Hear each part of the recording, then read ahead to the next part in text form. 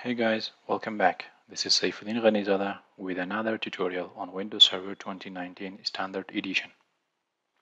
In this video, I will show you how you can install the Active Directory Domain Services rule so that you can create your first domain controller. Let's start. Open the Server Manager.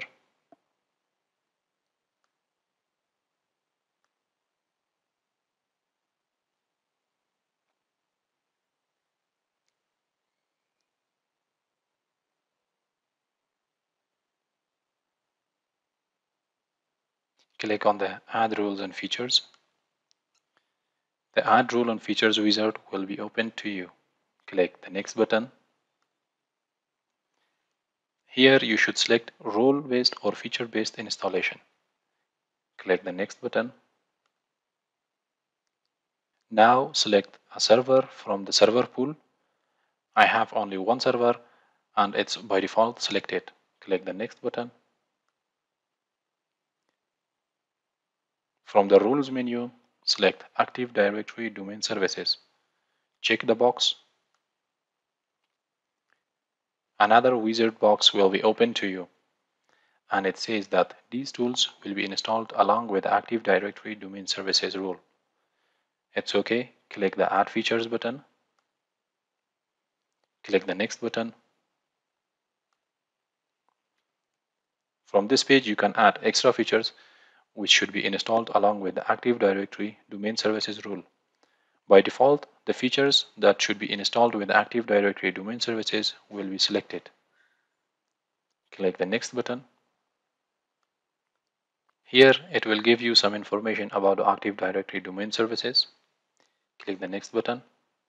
Here, you can review the features and rules which can be installed with Active Directory Domain Services. Click on the Install button to start the installation.